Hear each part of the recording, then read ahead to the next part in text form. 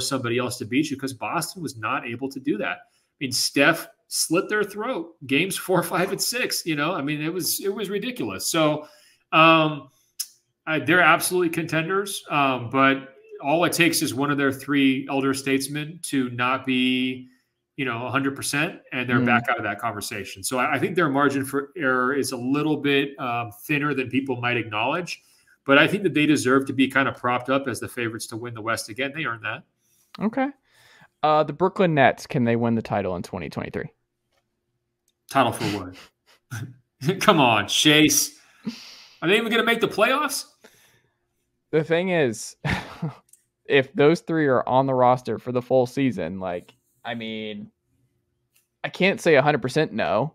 KD might still be the best player in the league this upcoming year. If no Kyrie issue of him being able to play every night, that's something that's there. Still a deepish team. Still a lot of guys we like there. Ben Simmons could be just an all-time great player for them this year. He could blend in perfectly with this group. We know he's rested.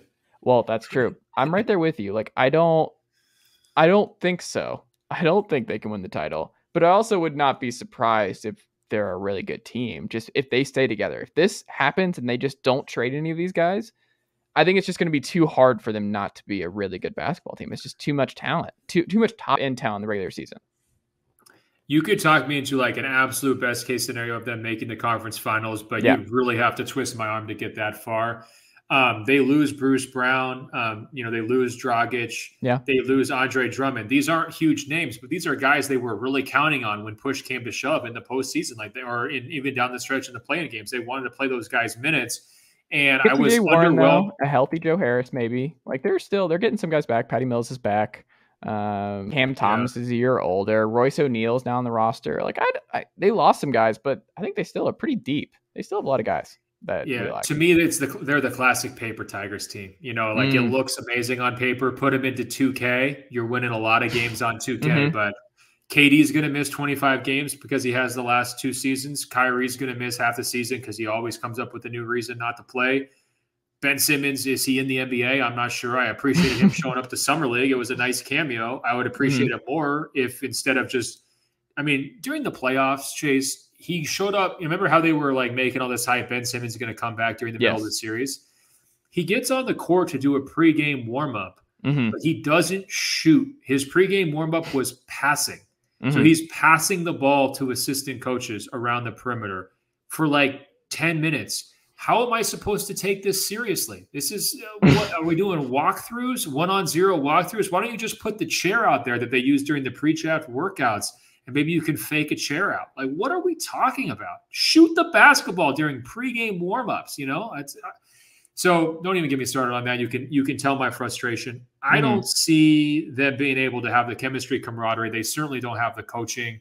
I think my number one hope for this summer is KD can actually successfully force his way out and get to a better situation. Not totally sure that that's going to happen.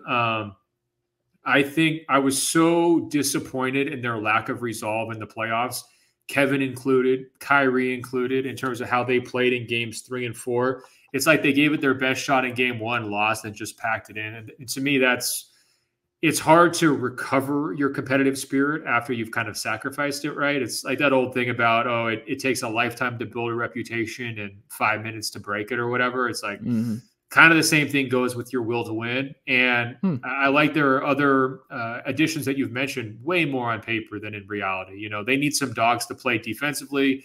They need some people to make KD's life easier. They just don't really have a lot of those guys.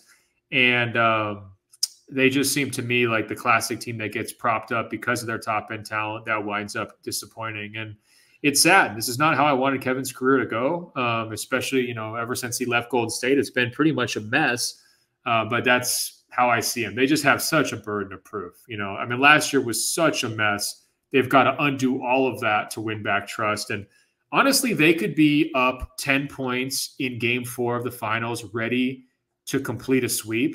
And I still would not believe in them. It's just that, that's how much they torch my trust. I'm okay with it. The Nuggets.